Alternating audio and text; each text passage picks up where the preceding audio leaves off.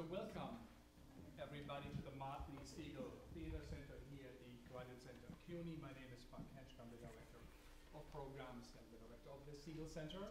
And today is a very special day for us, and I think in the bigger sense also for the world of theater. Tonight we are remembering one of the giants of global theater, world theater, and it is the Italian actor, comedian, writer, director, Dario Fo. And turn your microphone on. Is it on? Yes. Yes. So again, so welcome to the Segal Theatre Center here at the Graduate Center CUNY. This is for Bob Brustein, who is listening in. So he has to hear what I say. Just as I said before, Bob Brustein couldn't join us tonight to some things that didn't go as we planned. But he is live with us on Skype, and he will talk with us. Again, Bob was the one who brought Dario Fo over here in a very lengthy process, actually, as we learned from the film. I think it took them 2 years to get him here.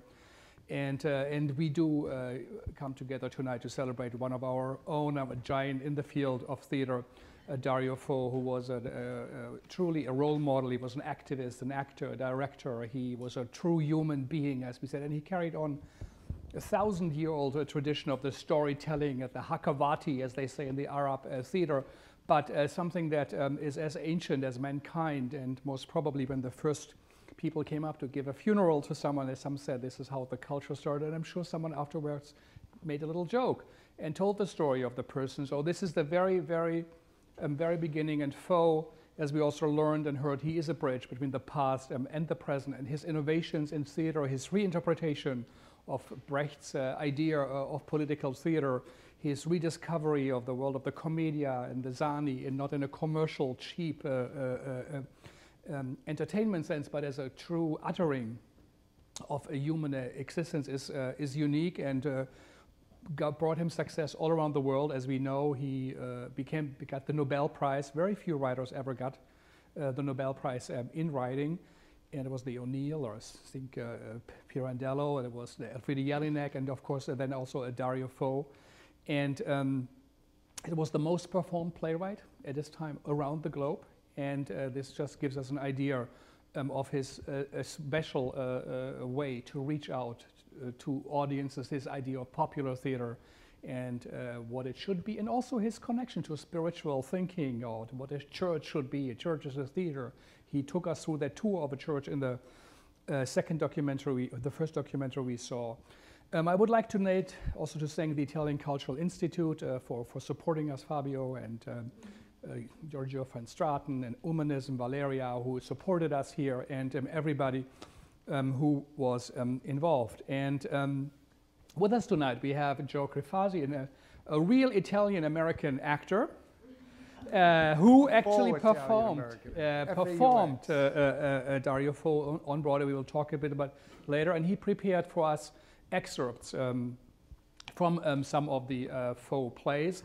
And in between, I hope it all works out. The Skype gods are friendly towards us. We will speak with Bob Brustein, who is still in Florida and couldn't come back in time. So maybe we start with the very first work, and it's a play that's not as well known. It's the Discovery of America. It's shown Padan, and it's a play Dario Fo wrote and researched, and this was a piece we thought is a good way to discover in the very beginning. So, Joe.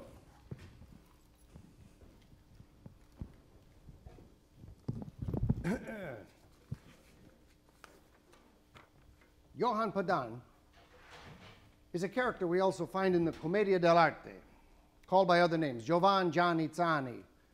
This Johan is a kind of Rusante, more precisely a Zani, the prototype of the Mask of Arlecchino, who, as we will see, was born in the valleys of Brescia and Bergamo, and finds himself literally propelled to the Indies, where he's engaged on a ship that is a part of Columbus' fourth expedition. Now, to tell you the truth, I had not thought of writing this text, let alone encountering a character of such complexity, until the summer of 1991, when I was invited to Spain, Seville to be exact, with Franca, to make a presentation for a theater full of critics, theater writers, actors, and cultural experts about the structure of Isabella, Three Tall Ships, and a Con Man, the play I was supposed to present that spring in 1992 at the exposition in honor of Christopher Columbus. It was a play that I had suggested with Franca about 29 years earlier in 1963 for the opening of the theatrical season at the Odeon in Milan. At its debut and for the duration of the tour, the play aroused scandals, consensus, sensation, and polemics, especially on the part of reactionaries. Today, the behavior of theater audiences has changed a great deal, though. People participate with tranquility, with serenity, sitting in their chairs without living the situation. Their listening is passive, digestive, like television. When I returned to Italy, I threw myself into researching texts about the discovery of the Americas written by protagonists who were almost unknown. That was how I discovered this account, practically a ship's journal of a sailor who had the slightly grotesque name of Cabeza de Vaca. Cabeza de Vaca, moo, capiche? Okay. His peripatetic adventures seemed to be almost exact duplicates of those that I had recounted in Seville. And I found another autobiographical chronicle very similar to that of Cabeza de Vaca, written by Hans Straten, a German sailor who had also found himself in the Indies and lived the life of Robinson Crusoe. He was imprisoned by Indians who fed him, caressed him, fattened him up with the intention of eating him. Researching adventures narrated by sailors of the lower ranks, I also came across Segala, a Genoan who had sailed with Columbus and arrived in Florida and became the head of a tribe of Machuco Indians. I also met a sailor from Palos, Gonzalo Guerriero, who deserted from the expedition of Tristan de Cabaco and ended up as a prisoner of the Incas, who, after condemning him to death, had second thoughts and elected him their sacred wizard. And finally, I discovered the tales of Michele di Cuneo, who was the right-hand man and confidant of Columbus. This sailor was an unbiased witness to the events that were terrifying, especially given the pitiless realism with which they were expressed in these journals. Well, what struck me most about da Cuneo's account was the invention of a language that availed itself of all the idioms of Romance languages, a kind of lexical pastiche used at the time by all the sailors of the Mediterranean, a mixture of numerous languages and dialects, Lombardian, Venetian, Catalanian, Castilian, Provençal, Portuguese, and also a little Arabic, just for the fun of it, and for spice. What are you going to say? I said to myself, this is my man. I'll call him Johan Padan, and I'll make him speak this Gramalot of the seaports. Well, naturally, the lexically unbiased spectators, gifted with the exceptional imaginations, will have the advantage of understanding the punchlines even before I finish speaking them. The rest of you, the normal ones, will laugh later, at the end of the wave. Basta. Thank you. Thank you very much. And then I think he starts on his voyage from Seville and crosses the ocean and comes to America, and it's an interesting text. But maybe Mike and Brad, let's see if our line to Florida is working. So here he is. So Bob, thank you so much for joining us. I think he has to press the mute button. We need to hear you. Let's see. Is it on? We still don't hear. We don't have a sound. And this is like on CNN when they say, "How close are you?" And yeah. That's good. Oh, there okay, wonderful. So Bob, we can. Okay, go ahead. So thank you for joining us tonight. It's my great pleasure, and please, my apologies to the audience. I have a flu, and I didn't want to contaminate all of you, except with laughter tonight. So forgive me for not appearing. Wonderful. Also, may I send my salutations to Joseph Grifasi, who is probably an actor as close to Fo as there is in the United States, and who I am very gratified to claim as a former student at Yale School of Drama. And my thanks to Frank for inviting me tonight. Yeah, so thank you so much, Bob. Bob, you are known not only, you know, as the founder of the Yale Repertory Theater, the A.R.T. in Boston, but also because of your book, The Theater of Revolt. Would you include Dario Fo as one of the main chapters, looking now on his work? Well, absolutely, except that brings up an interesting question. The Theater of Revolt makes the position that political revolt per se, without some quality of complication, is not true theater.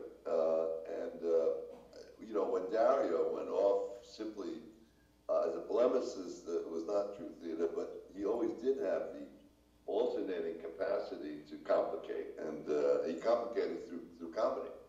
So I would say he's very much a part of the Theater of Revolt, yes.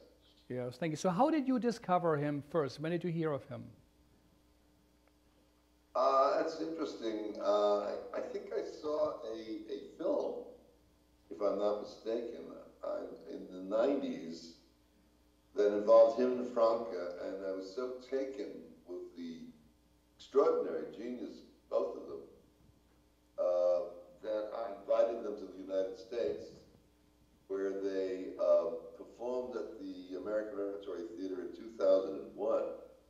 As a matter of fact, and coincidentally, during the time of the attack on the World Trade Center, so he actually stopped a few performances in deference to that terrible event.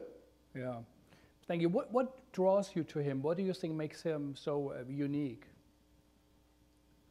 Well, he's not unique because he's in a great tradition of the Giuliari, the low clowns, buffoons of the Italian theater. I guess his closest comedian we have was W.C. Fields, but he's unique in his own persona, that of the of the buffoon, who is also the wise man. He's as old as Socrates. You know, Socrates once said that the wisest man is the one who knows he's a fool, and that's Dario Fo. Yeah. So I think you did 2 or 3 Fo shows, right, in Boston. Which were they? Why did you select them? He partly we selected them together. One was John, I forgot the name of it, Johan Padan. Yeah. John Padan. The Discovery of Americas? Mm-hmm. And the Discovery of America, yes. And the other was the show he did with Franca, We Won't Pay, as we called it. I see it's now called We Won't Pay, I Won't Pay, I Can't Pay. Oh. But we always call it We Won't Pay, which is a more literal translation of its title. Both of them went extremely well. So did he have a presence on campus when he came? Did he interact with students, faculty, people from Cambridge? Or? He did give a few question and answer sessions, which were translated. His English was not that strong. He was, as then, extremely informative and extremely amusing.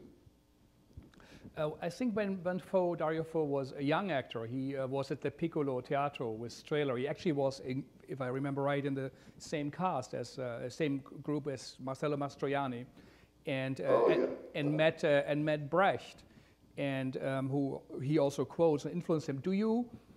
Where do you see him in the kind of lineage of Brecht, and what did he change, or what did he make different, and how successful was it?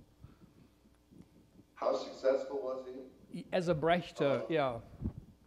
Well, you know, he wasn't essentially a literary figure, so I don't think you can put him in the same category as Brecht. You can put him in the same genre, certainly, as a political commentator. But he was more a performer than he was a writer. And well, he got the Nobel Prize. Yes, he did, but he was certainly one of the first, if not the first, actual performers to get that prize. Later, Bob Dylan got it, but I think Dario was the first.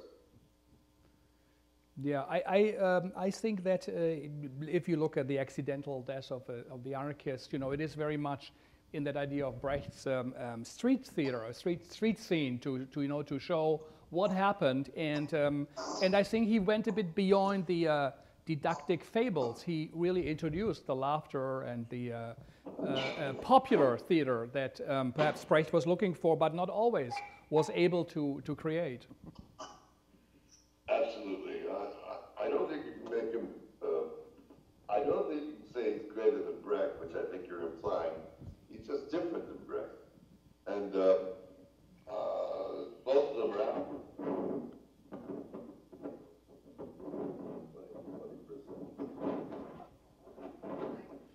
I think, Bob, we have a little mic problem. His hand is over the microphone. What? His hand is over the microphone. He's covering his own microphone. Yeah. Can we, Bob, can you hear us?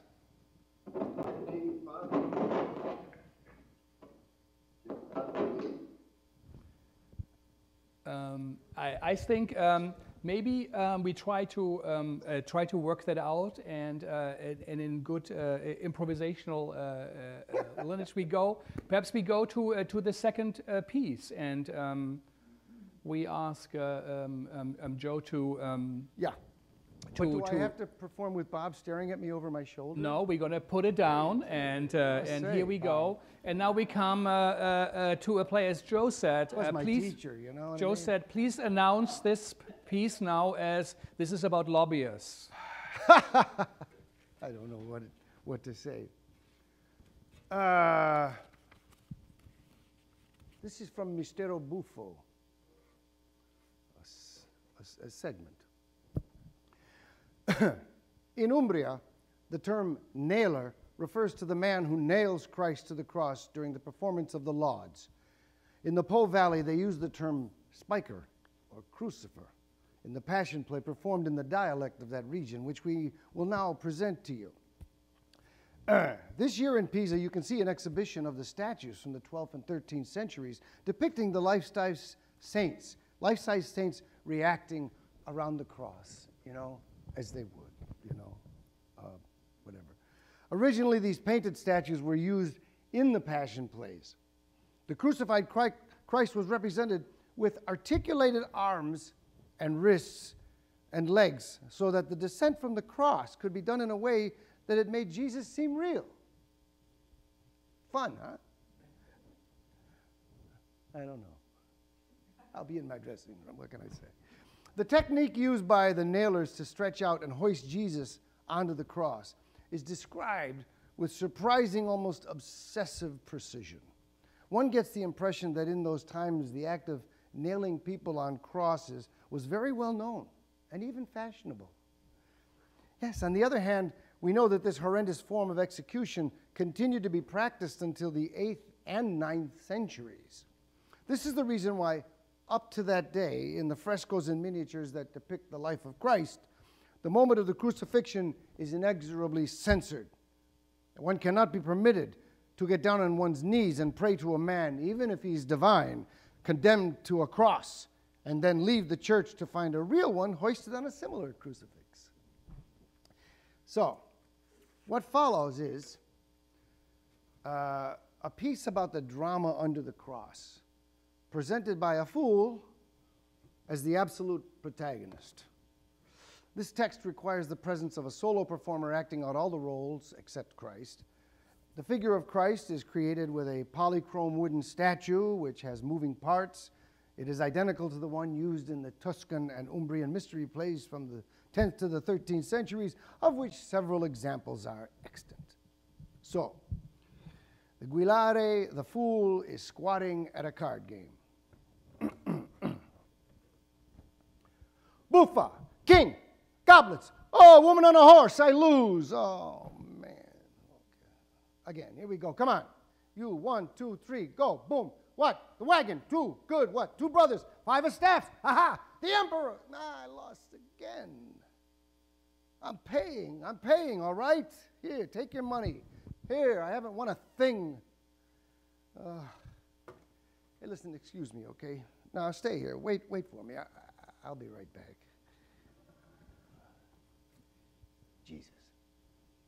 Jesus.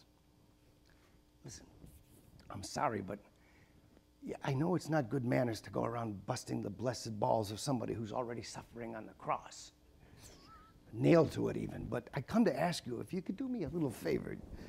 Jesus, I'm someone who has never won a game, not a single round, because I'm always surrounded by these miscreant charlatans who cheat at the game like junk dealers selling gold-covered lead.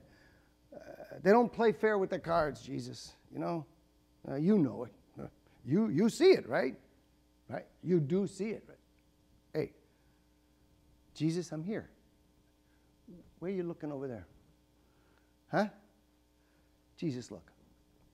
Be good to me, huh? Be kind to me. Give me the wondrous pleasure of letting me win at least once, okay? Come on. Jesus, look. Give me a sign, all right? Yeah, give me. It's a little difficult to do with your hands, Neil, but, you know, your eyes. Blink your eyes, okay? Good. Did you blink? Yes? Huh? Do it again. Huh? You blinked! You blinked! Oh, my dear man. I could come up there and give you a hug. You're really going to make me win, right? Right? Huh? Don't joke around with me. Come on, or I'll blaspheme against you. Swear on your father that you told me so. You know, it would be a lousy thing to do, you know, for somebody up on a cross to play a trick on me just before dropping dead. It would be a bad joke. All right. I'm going to go play, Jesus. I'm going to go play. Okay, listen up. I'm coming back to the game here. Let's go. Come on. Ready? You. Okay, boom. Oh, Buffa, soldier with the joke. Oh, horse over the queen. That's mine. Ha ha. Okay, what do you have? Huh? You got the moon, he's got the sorceress, I got the devil. That's mine. Oh, Jesus, you got the power. Okay, let's start again. Here we go. Okay. Queen of Virgins, King of Staffs, with the gold, the earthquake, and the fat head, that's mine. You're overdoing it. Take it easy. Oh, 5 in a row for me, huh? Yeah, that's pretty good. What? What, you're not playing anymore? Come on. You don't have any more money? I'll give you some money. Yeah, I got some silver, you know? Hey, take it. Silver. No, I didn't steal it. They were Judas's, and he threw them at the thorns. Yeah, I got scratched all over picking them up. Here, take it. You can have them since Judas hung himself over there, you know? Come on. Of course I want something from you in exchange. What, I think I'm crazy? Yeah, let's make a deal. You give him to me, okay? Yeah, the permission to take him down and carry him away with me. Yes, Jesus Christ, for me, okay? No, not dead. No, not dead. You keep the dead. I want him still alive, like he is now. He's breathing. Come on, look. You leave him for me, okay? You're not worried. I know very well if the centurion shows up and discovers an empty cross, he'll clobber you one by one. A nail here, a nail there, 1 foot over the other. Boom, boom, boom. I know. But I'm proposing that we don't leave the cross empty. Put somebody up there in his place. Yeah, Judas, for example. Get him down from the fig tree he's hanging from. Come on, go get him. Carry him here. Stick him up with the big 4 nails. Come on, nobody will notice the switch. Everybody looks the same on the cross, you know. They'll all turn into poor Christs. Come on. Is it a deal? Done? Go. Okay. No, I'll take care of Christ. No, I'll take care of Christ by myself. Okay, I'll get him down. Okay, I'll use the ladder. Here we go. Okay. Jesus, pull your arm in a bit, okay? I don't want to crush it. Yeah, that's it, like that. Okay, I'm coming. Oh, God, Jesus. You know, you never thought it would be a fool who would take you off the cross to save you, did he? This is great. You save mankind and a fool saves you. What a joke. All right, come on. I'm going to pull you off now. No, don't worry. I'm going to take you down like a beautiful bride, sweet and precious, carry you on my shoulders, and then I'll take you on a boat that's there on the river all the way to the far shore. And when we get there, oh, how sweet it will be. There's a friend of mine over there. He's a shaman, okay? He has a lotion, a healing cream. And when he spreads it all over you, okay, you'll be running around like a happy leper. So take it easy, Jesus, okay? Take it easy. What's the matter? Why are you trembling? What, do you have a fever or something? Why are you shaking your head no? You don't want to go.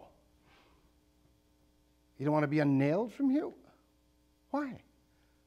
What? Could you say that again? I didn't understand you. What? For the sacrifice? Because you want to die on the cross? For the sacrifice? To save mankind from their sins, and in exchange for that, you have to die nailed to the cross. Ho, whoa, come on. What? And you say that I'm the fool? You're the fool, damn it. You and your whole family, starting with God the Father in person and the big bird, the whole lot of you're all fools. What a great idea. What a great idea. Divine sacrifice. Oh, boy. Yippee. Do you know what the priests are going to do to you in your holy martyrdom? They're going to picture it all in silver to mask your rotting flesh. They'll turn the drops of your blood into rubies and set it in gold. And the beams of wood of the cross will be bejeweled, perfumed, and carried around so that all the poor people and peasants will throw themselves down onto their knees before it in mortification, flattened in devotion at the feet of the cross. And the priests that display it in procession will say, look what he sacrificed for you. Get on your knees and make sacrifices too. On your knees, you sluggard. This is how the grand spectacle of your suffering will be used. I mean, some salvation that is. Come on, arms open like a bird. Your image will be slapped onto shields and implements of war. Your cross will also be painted in vivid colors on banners. It'll be on swords and that slash and kill in the name of God and butcher women and children and men. And there'll be slaughter and massacres in the name of your sign. They'll use your sacrifice to perpetrate huge hoaxes and frauds. What? Say that again? You don't care that they exploit your passion? What? It would be enough if one man clear-headed and blessed took your teachings and used it for a holy cause. And who would these worthy men be? Okay, give me some names, okay? Oh, Francis, good. Benedict, Dominic, sure. Nicholas, all right. And after they've suffered every imaginable violence and indignity with the goal of comforting and rescuing from desperation the impoverished people who are downtrodden by the wealthy, how did they end up? Skewered alive and spit upon, and then kicked around until they dropped dead. Jesus, what did you come on earth to do? Did you come to teach us all that we would all be on a cross from the day we were born? Did you come to teach us all how to live nailed to a cross? No, that's not what we need. Excuse me, don't get angry. I'm sorry, I lost it. But we have no need for this lesson, okay? You should teach us another lesson. Set an example that I've only seen you demonstrate to Christians one time. It was the day you went into church and discovered the noble merchants buying and selling and haggling over merchandise, and you picked up your staff. You picked it up and smack. Christ, that's what you should have taught us. To smack them. Smack them.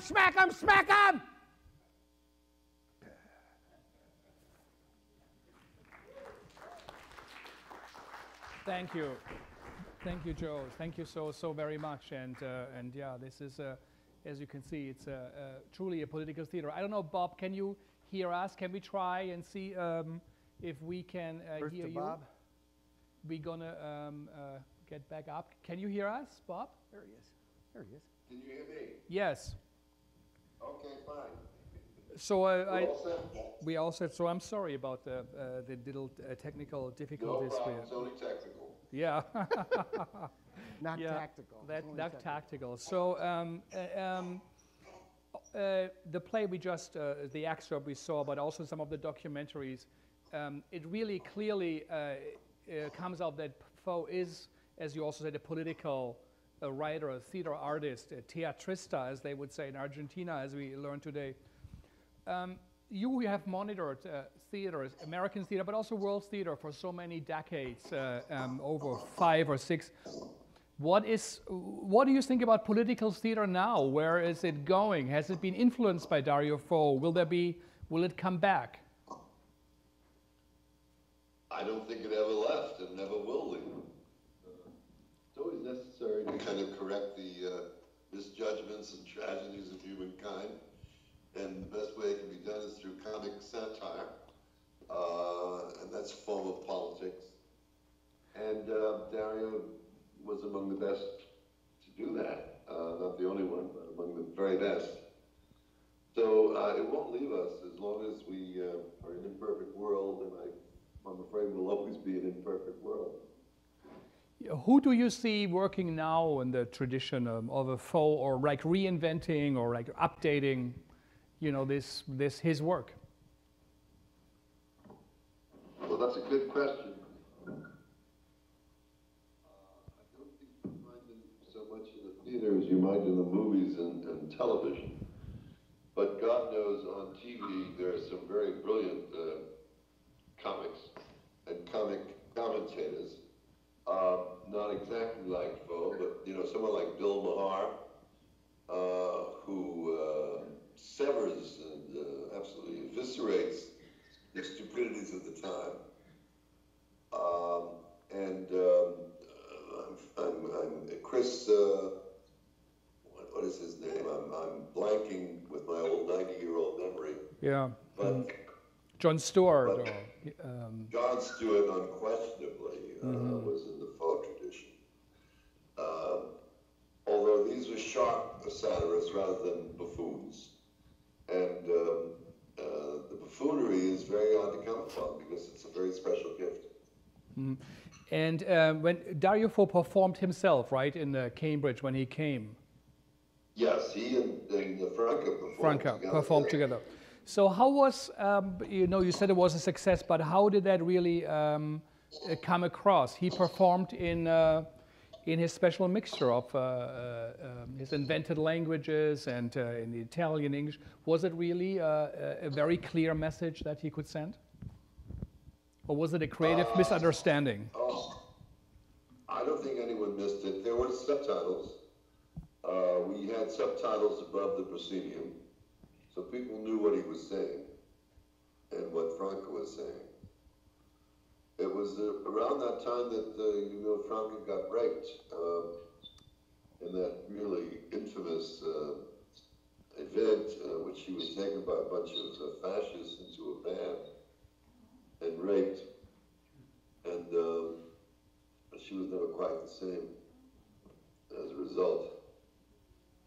Yeah, it was. But that's a protested his satire. Yeah, it is another incident of state violence against theater artists and or against the people from the left. I think perhaps we go on now to the next play and the excerpt, or you know, of the accidental tourist. And I don't know if you can you hear that when Joe performs? Can you see him? And Yes. wonderful. So maybe that we go. He's got notes for me. To the next one, and yeah, Bob, he wants you to give him some notes right after this, how he can improve. Well, I always give my notes to Joe. Yes, how he can improve this. He never takes them, but Yeah. Yeah, So he's right about that. maybe we switch back to the black screen, and in this play, Joe asked me to say this is all about Black Lives Matters, and it's about police shootings. Connecting it to, yeah. Okay. Oh, just mixed up my pages. Accidental Death of an Anarchist. an ordinary office in the Central Police Headquarters in Milan. A drab and bureaucratic room dominated by a very large window.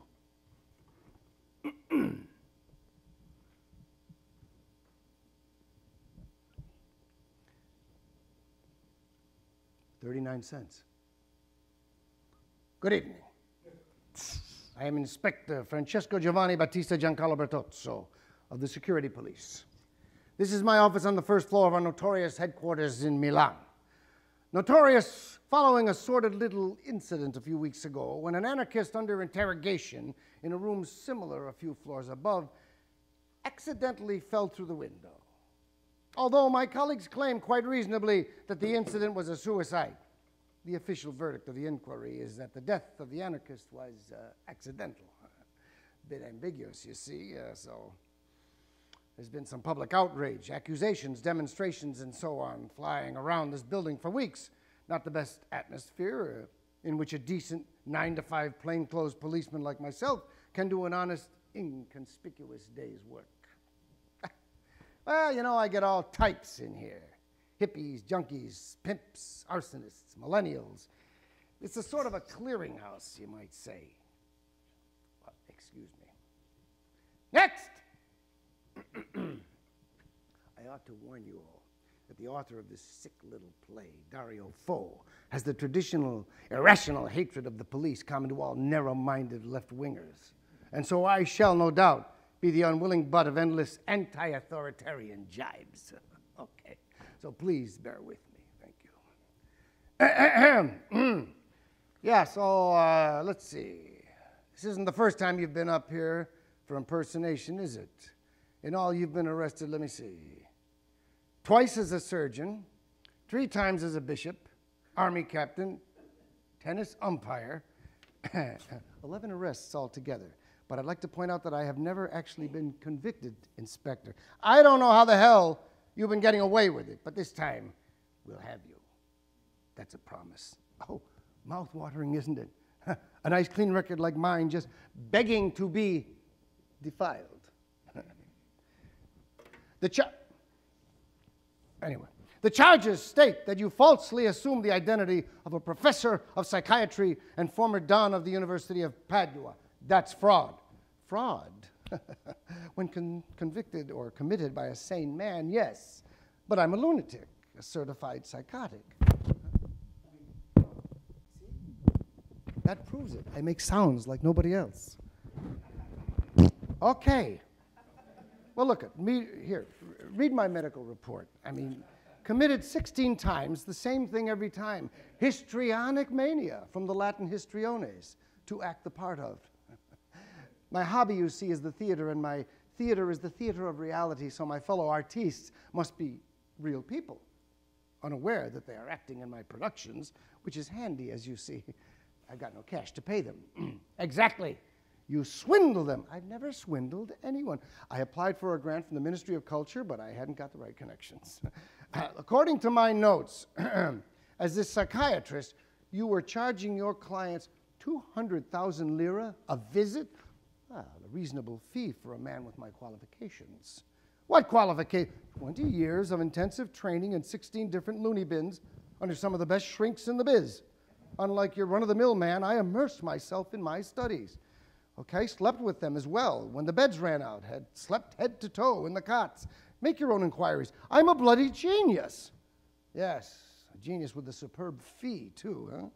The fee is indispensable. It's an indispensable part of the treatment. If I didn't relieve those twits of the odd 200,000, I'd lose all credibility, right?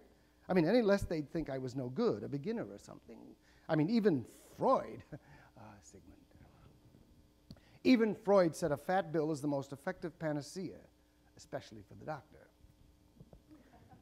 This is your visiting card, is it not? It is.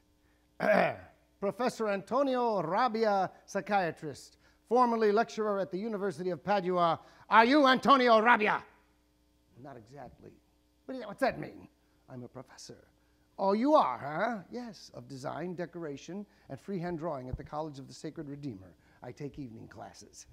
It says here psychiatrist. After the comma? Yes. Before the full stop? Yes. Exactly. Exactly what? Professor Antonio Raba, comma, capital P, psychiatrist, full stop. I take it you're familiar with the rules of syntax and punctuation. Where's the fraud? Formerly lecturer at the University of Padua. True or false? After the formerly, what? Another comma. Can't you even read? I hadn't noticed it. Oh, you don't notice these things. And innocent people like me are thrown behind bars. You are mad. I know. What have these commas got to do with it? Nothing to someone with your rudimentary education, evidently. Look, the punctuation changes the whole emphasis of the sentence, okay? After the comma, the reader, your good self, takes a short mental breath, thus changing the intentionality. You see? So, the sentence should read, Professor Antonio Raba, comma, capital P, psychiatrist, full stop, okay? Formerly, comma, lecturer at the University of Padua, you see? Read correctly, only an asshole would swallow it. I'm an asshole then, am I? No, no, no, no. Your grammar's a bit retarded, that's all. I could give you a refresher course, cut rate, naturally. Let's begin by repeating all the subjective, objective, and Italian pronouns, thus beginning with io sono, tu sei, loro sono, lei. Come on, are you going to do this with me or not? No, come on, don't be shy. Oh, io sono, may we, that's French, may we get on with this fucking statement? Fine. I'll type, qualified secretary, 45 words per minute. Shut up!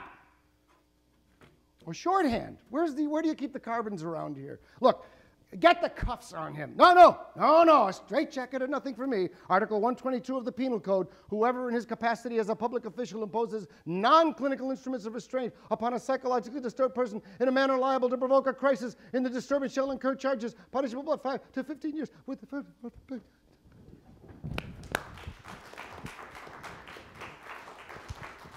Thank you. Thank you so much, Joe. Maybe just join us also for a moment. Oh, sure. And the play, of course, goes on in the police station that the imposter pretends to be a judge, and he then investigates the case, which of course was not an accidental death. He was killed by the police, and it turned out that the bombs he was accused of having put into the bank and in other places were actually put there by the police in the very first place. Actually, a real case.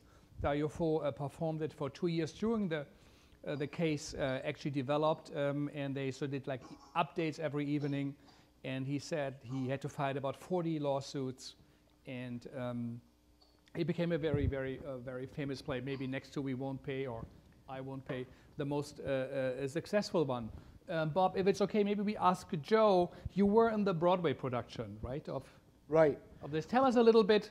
How did that happen, and who asked you, and how did it go? Well, first I had done a play by Dario 3 years earlier. I think it was right after your departure. We did a play called About Face at the Yale Rep, and Andre directed it, Belgrader, and. Dario was not allowed in the country at the time. I mean, everybody was trying because he was on a terrorist list, of course, and they couldn't get anywhere near the country. So a few years later, they had done this production down at the Arena in D.C., and it was translated by Richard Nelson, the playwright. And they brought it to Broadway, and Alexander Cohen, the old Broadway, producer, wanted to put it on Broadway. So he, by that time, things were loosening up, and I know he really, among others, and it might have been you too, Bob, but he went to bat with a lot of people to get this silly terrorist list thing taken away. So we were rehearsing at the Belasco Theater, and it was myself and Jonathan Price and Patti LuPone and Bill Irwin and Ray Serra. And Alex walks in the back of the theater in the middle of rehearsal, and he brings in Dario and Franca. They had been sprung, so to speak, sprung to America, which for them would have been the opposite of being sprung, right? And it was great. The funny thing was, because they didn't speak any English, this is probably about 81, they didn't speak any English, but we did a couple of scenes for them, and Dario irrepressibly jumped up on the stage and speaking Italian a mile a minute, saying to Jonathan about, you would do this by doing like that, and then when you get to this moment, you do that. So he was giving a whole lesson. But they talked very seriously a little bit about the initiative they had going in Italy, which was to get a lot of political people out of prison, and they were raising money to raise bail for these people. So that night, I just as a side note, that night I said, oh, I'd love to give you something, you know. So that night I went to Alex had put them in the Plaza Hotel, which was so incongruous. And I went to the Plaza Hotel with my meager $50 check, you know, and Franca received me. And it was so funny, she came walking, it was a suite. And just the idea that they were in this Plaza suite. But she always looked glamorous. She was, you know, she was a dish. Anyway, but that was kind of my experience with that whole thing. And then, but Joe, you remember that he came to America in 2001 to oversee a play we were doing, the one you were in, the John Padan play. No, I wasn't in it.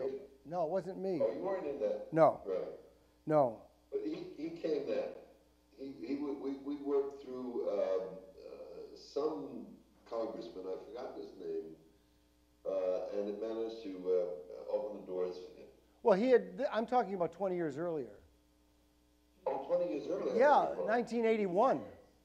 yeah. 86, did you just look it up? Yeah. Yeah. Oh. But talk a bit about I think this is the 86 production of The Accidental Yeah, I'm Death. sorry. Yeah, so how did that happen? Yeah, how did that happen? Who asked you, and how did it go?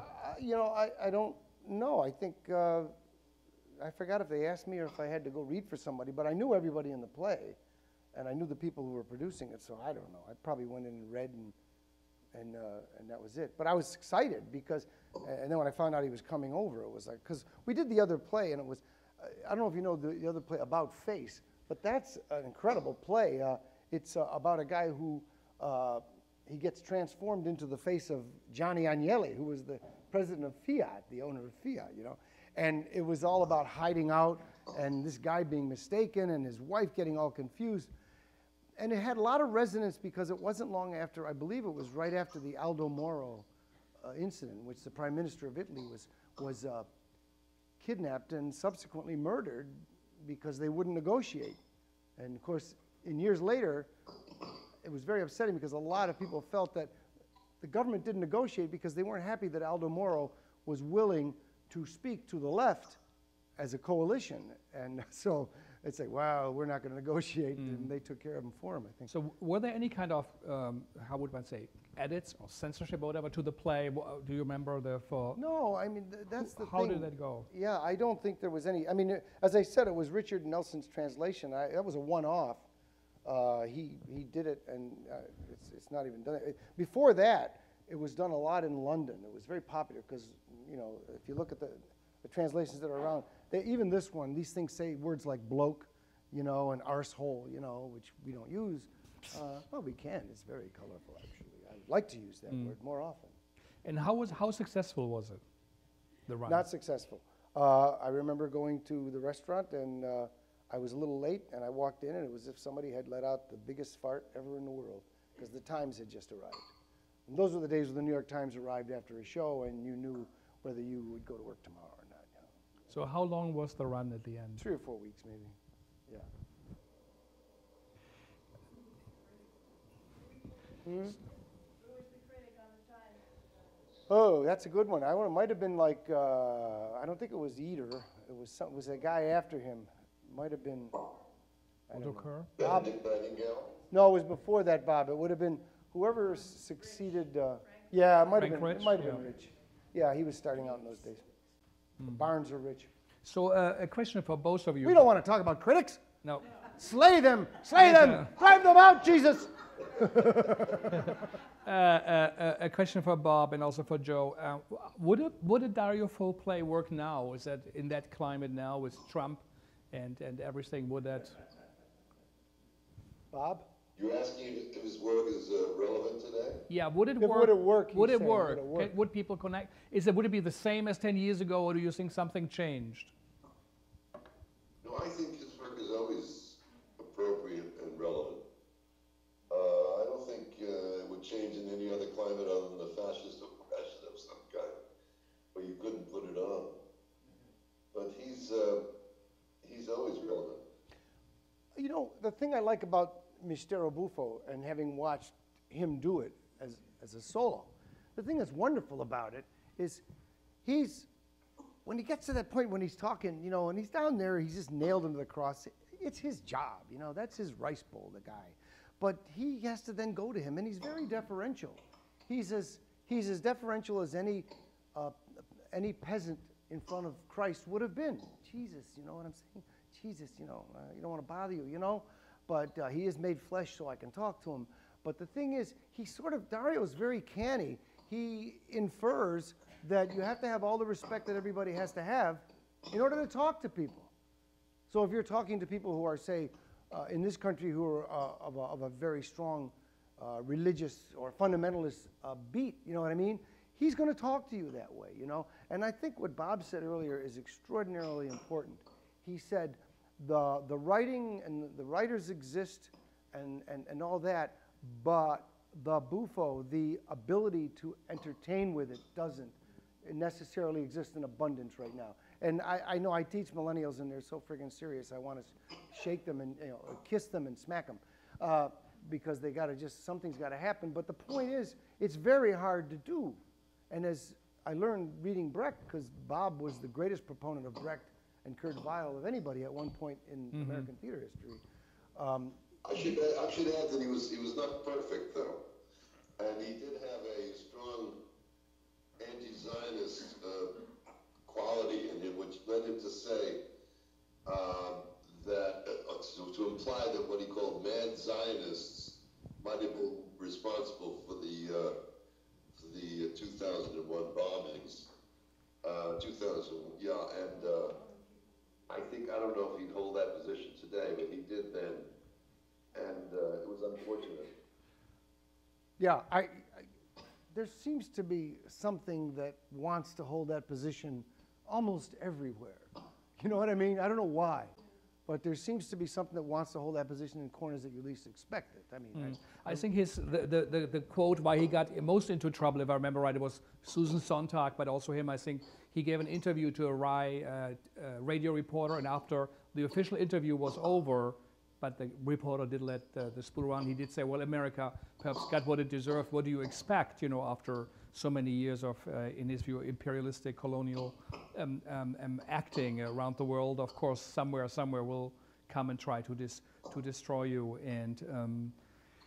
And as an artist's opinion, that should be respected as everything else, and nobody is always right, as no one is always wrong. And I think when will we ever stop dealing and discovering that anti-Semitism was you know, latent or evident in, I mean, Ezra Pound and, you know, of course, Wagner and all the others.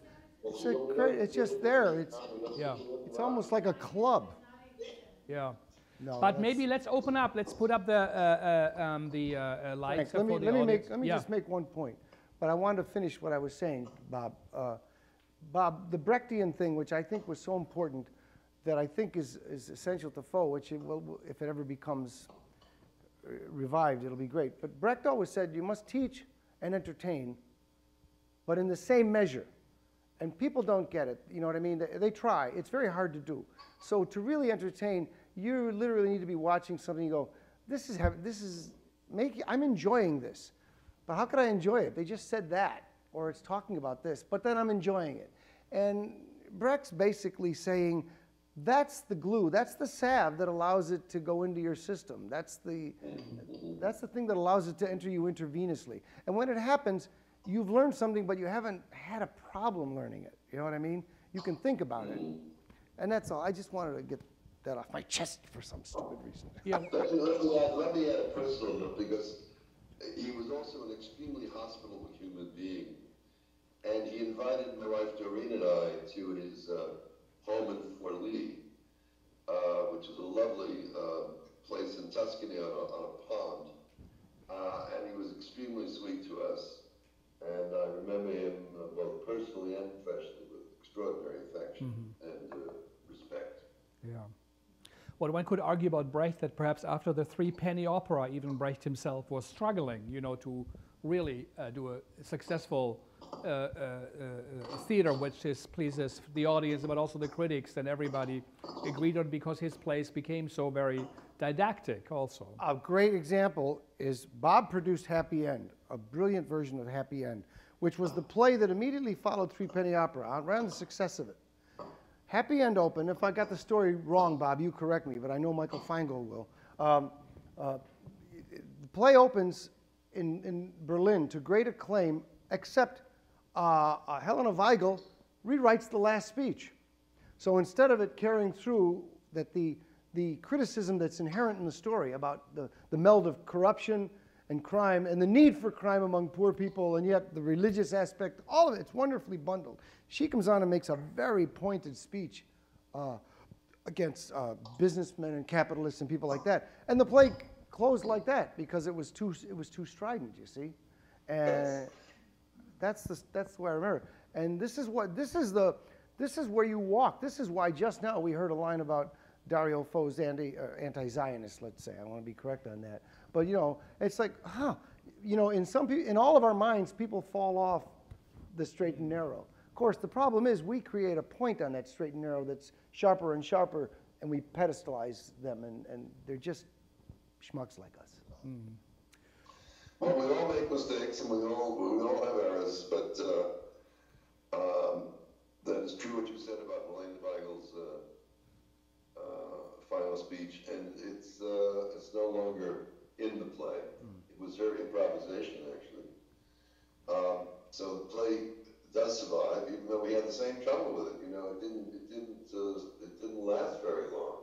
Yeah. I mean, it lasted, but it didn't get very good response from the critics. And you know, he didn't actually write the play. His mistress, Elizabeth Schwartzman, wrote the play itself. He wrote the lyrics, which are brilliant. It's some of the best music he ever wrote, including Surabayo Johnny and others. The Bilbao song. Yeah. The Bilbao song too. Yes. Anyway, we're not talking. Fantastic. Well, we moved to Germany in honor of you, Frank. No. Now we must go back to Italia. Hey! Let's open up maybe some comments or some questions. We have a microphone because we also recorded and we also live streaming. So we have Jim first and then you. I've seen, I don't know, probably 6, 7 different productions of Fo's plays, and including a very interesting one that was at ACT a number of years ago of The Pope and the Witch.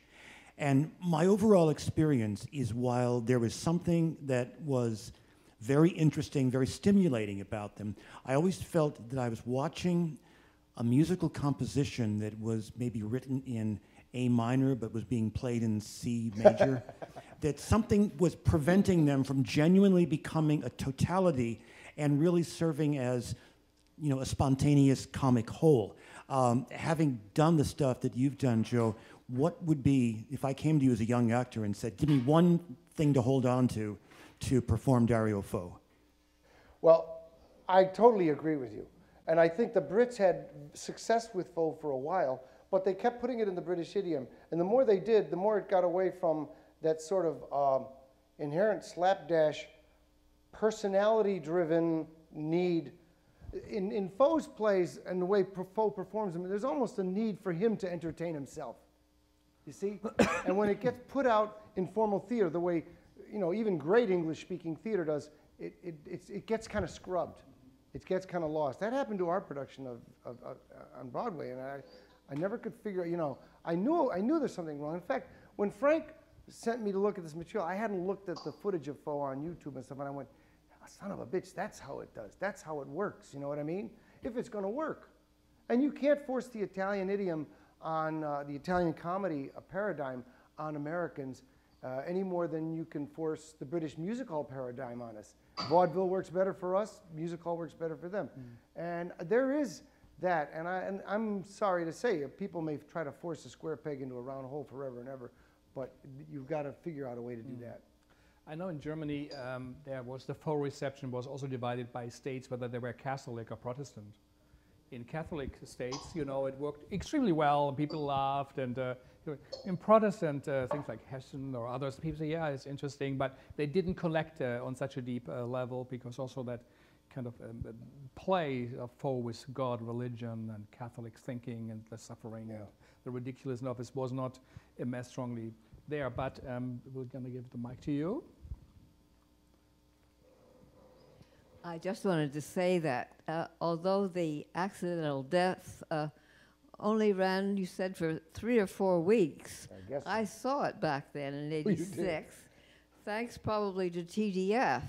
Yeah. And I remembered the name, Dario Fo, so that when I saw it in your literature here that you were going to be devoting the day to it, Oh. I remembered from all these years, I'd never had any exposure to him until I saw him on the screen this evening, that it did last all those years. Yeah, so there was some, yeah.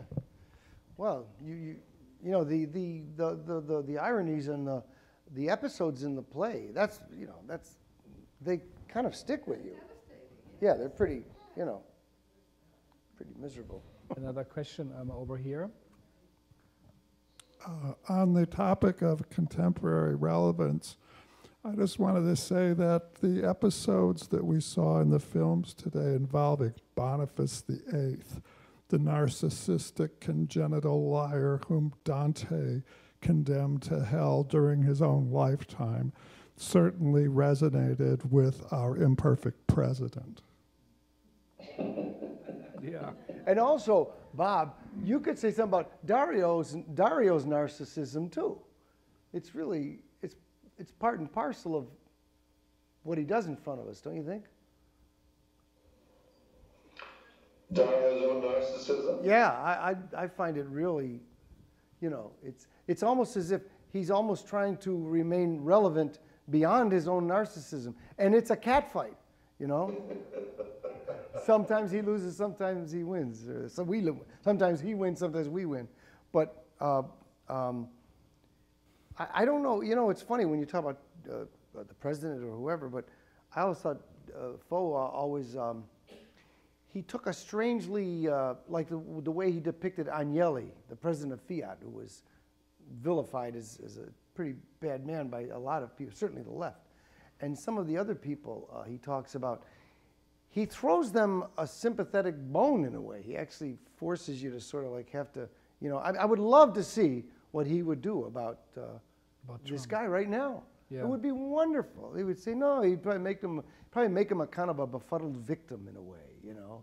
And but he never erased the fact, as he doesn't in some of those speeches, that, Jesus, do you realize how many people have died and been quartered, you know, in the name, you know, in Hawkest, you know. I think in one of his last plays, he wrote, I think George Bush and Putin had some kind of a brain transplant or something. And yeah. It was kind of a farcical political comedy. But yeah, now, most probably that's a good observation that he would put him up as a new pope, right? I don't know. This Commedia thing has always been diabolical. When I was studying at Yale when Bob was there, I was so interested. I bought a book and I wanted to find out that and everybody was trying to do it. And I said, I want to say forget about it. I just want to say forget about it. You know, I don't know why. It's always sort of something you want to refer to and you think it's going to be magical. And then you do one of the plays and you find yourself stuck in a corner that isn't as relevant as it should be. It's like people trying to imitate Charles Chaplin. Yeah. Actually, Tommy Derrick did a terrific job, but still it was an imitation. And there's something about thinking about Chaplin that can't be about any of his imitators. The same thing is true of Dario Fo.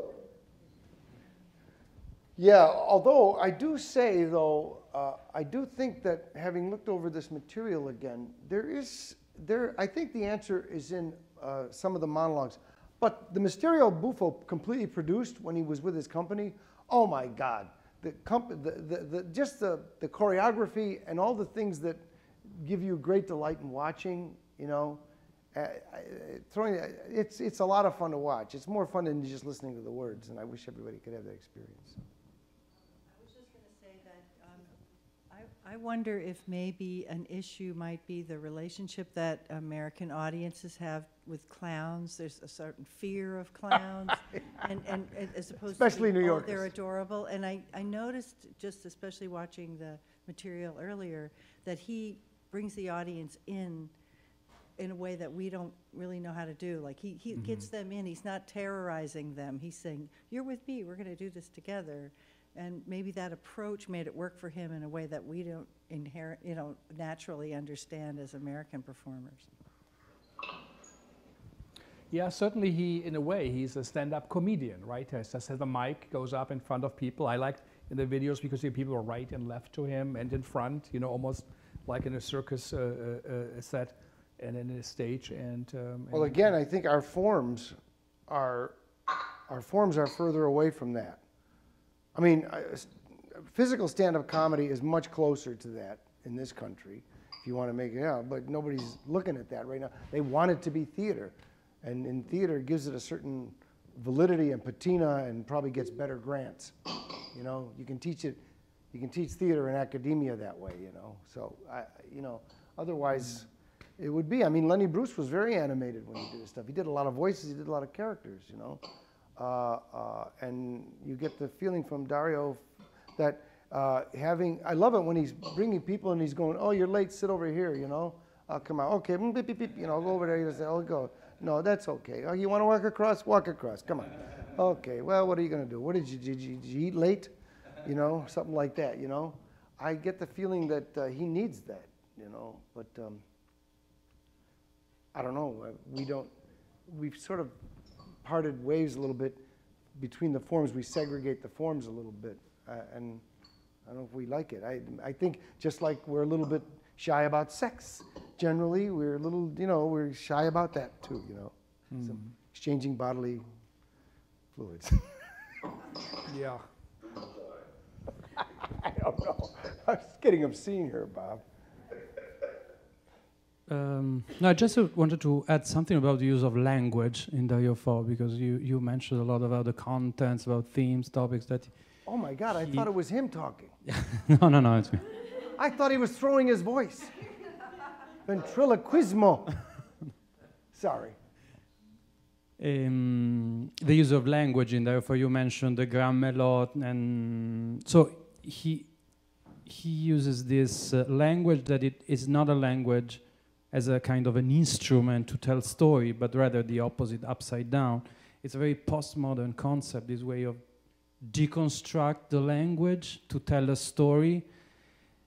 But at the same time, the language is built without having a language before the story. So it's like a circular relationship between telling story and having a means to communicate. And that was very innovative and very postmodern at the time, but at the same time rooted in a tradition. If you think about how illiterate people in the Middle Age, I don't know, used to learn a language. That might be a way of empowering more illiterate people. It was very they don't have democratic. to feel responsible for all the intellectuals who are standing behind them going, oh, these illusions, right? You know what I'm talking about, right? No, it's like it makes everybody equally stupid and smart. And I think it's kind of an interesting leveling of the perceptual field to give an advantage. I don't know what you would think, but... Yeah, exactly. It was like a happening. A happening is the telling story around the fire, I don't know, in the Middle Age or in ancient societies. And in that way, the culture of the community grows around a common language that it developed in this happening. Right. So it's opposite as how modern theater worked until this. Certainly, he played with language and didn't trust language. It's the decentralization, in a way, of the central text, as you know, it's now Hans Thies Lehmann and so many others put on. But maybe a question to Valeria, also as a producer. Is Dario Fo performed in Italy at the moment? What's his legacy in Italy?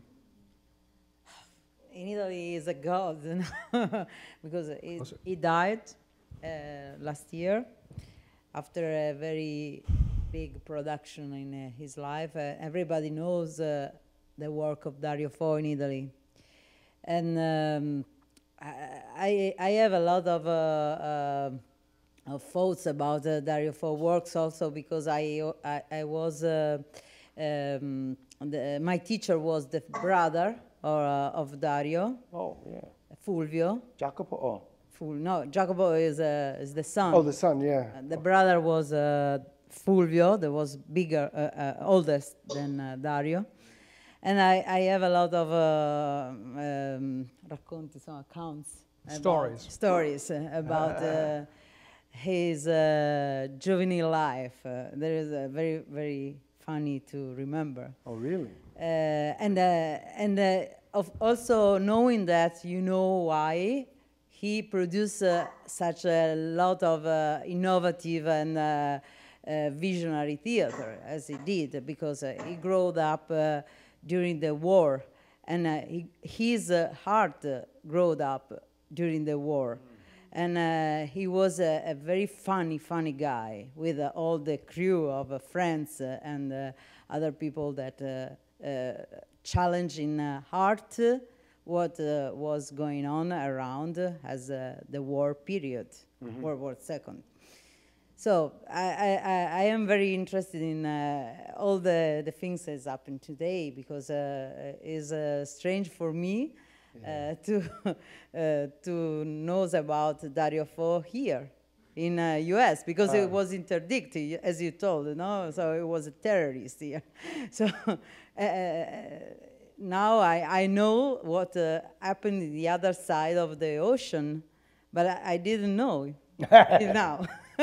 So it's very interesting to know that. I think right now he'd have a tough time deciding which government to make fun of, the Italian or the American, because they're both going like, boop, boop, you know, they're pazzo. So, in both ways. Yeah, in their own ways, it would be too much. He would have a short circuit. I got the distinct impression, just on a person-to-person level, that Franca, just meeting her, was she was a little more serious about the present politics of the day. You know, it was a little more. But I don't know. I mean, unless he was just. She seemed like she really was determined to raise money to help a lot of these people, especially that were being thrown in jails and stuff like that. But you know, Valeria, you can say the whole idea that always kind of baffles me is, you know how fashionable the Communist Party was in the 60s and 70s? It's a whole different feeling, you know what I mean? It had a whole different vibe, you know. It wasn't like there was a sort of a trendiness to it. Hope, yeah. It was interesting too to understand it was a start on the avant spettacolo in Italy. The avant spettacolo is a form of theater that was born just to fight against the boring period of the war. So it's interesting how the avant spettacolo changed in the innovative theater in the 60s and the 70s, and then in the 80s, and then bye-bye, because now we are in the medieval. So it's, we are working to go out, you know, Frank, you know. Yeah, and then for sure it's a very fragile theater, as Bob said. You know, it doesn't travel so well. It's complicated. I think he grew up with glass blowers in his little town. He always said he admired them. So, and glass is. Where did he grow up again? I think he was in northern Italy, right? Sorry? He grew up in northern Italy, Dario. In Luino. Luino. Lake, yeah. Al Nord, is it in the north? It's north of Milan. Oh, Milan. Okay. Yeah, but what I admired, I saw him perform also in tents in Italy. He was such an authentic performer. He owned his theater. He was not working for somebody. He was not hired. He did not do it just for company. He loved it. He enjoyed it also. And he set energy free, and he did it with nothing, really, in that kind of idea of a poor theater, in that, not in the Grotowski sense, but he really had just a microphone, and he created universes on stage, and really was, I think, on the right side of justice and of politics and of the arts. And fun. And really That's funny, what I think and made people laugh, and I think this is something that is important. He was and we a all ham. have to remember that, you know, there is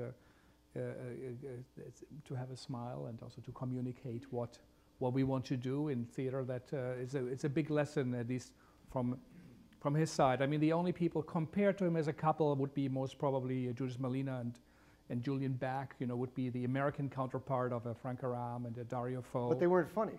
They weren't, well, I think they were funny, but not always but in not their like production. that. I mean, right, Bob? Yeah. I mean, not funny. No, they weren't funny. You remember he invited them to the Yale Repertory Theater his first year, and he had to go bail him out of jail. No, I think she was, Judith was, I think, had a great sense of humor, but maybe not always yeah, in the no. work. But Or Heiner Müller, if you look at, Serious. yeah, deadly serious. Theater. Yeah, it was serious. Or if you look at the work of Heiner Müller or Pasolini, in a way, it was, you know, much more a serious approach as. They went out to the streets in their underwear. Yeah. And caused a riot in the streets of New Haven. Yeah. They all got arrested. Yeah. So, but it is remarkable that they, as a couple, you know, really wrote Doesn't sound like theater Dario history. and Franca. Yeah. To get arrested in your underwear. Yeah, that's, yeah. So, Can I say two things? Can I say two things about yes. One is that I'm really extremely impressed by his knowledge of Dario, and two, that Joe probably did the best Thisbe in the history of productions of Midsummer Night's Dream. Yeah. 2 times, both at Yale and at the American Repertory Theater. He was hilarious, and I'll never forget that performance. So thank you for that, Joe, 30 years later. No, you didn't see it. This was. Well, let me do it for you. Okay, it starts out. Midsummer Night's Dream. Well, there's this flute guy. Yeah. He's the main character. Mm-hmm. No, it was a fortunate. Bob, we put together an ensemble. It was, I'll never forget, because Alvin Epstein was directing, and Alvin was always so busy looking at designs and dealing with his poodles in rehearsal that he didn't mind that me and Chuck and Jerry Dempsey and whoever else was, Fred Warren, we would say, Bob, we're going to work on this scene. We really created those scenes ensemble, you know, and you couldn't go for those laughs that we got without everybody being in on it and being happy with it. So, but the good thing is you got a note from Bob even 30 years later on your performance, I got a note. And Bob so paid me the don't forget to give him notes of tonight. I think we are close to time now, and we would like to thank Joe, of course, you know, for coming, preparing. For Bob, who's like in the Star Trek movies, the Admiral, who's beamed in on the screen. Yes, yes. So Admiral Bob, thank you so much for joining us tonight, and let's all, you know, really send a farewell to Dario for one of the greats of the theater. And as far as we know, it's the only evening in both Americas honoring him, and he really deserves that. So thank you all for coming, and thank you, Bob and Joe. Thank you. Good talk.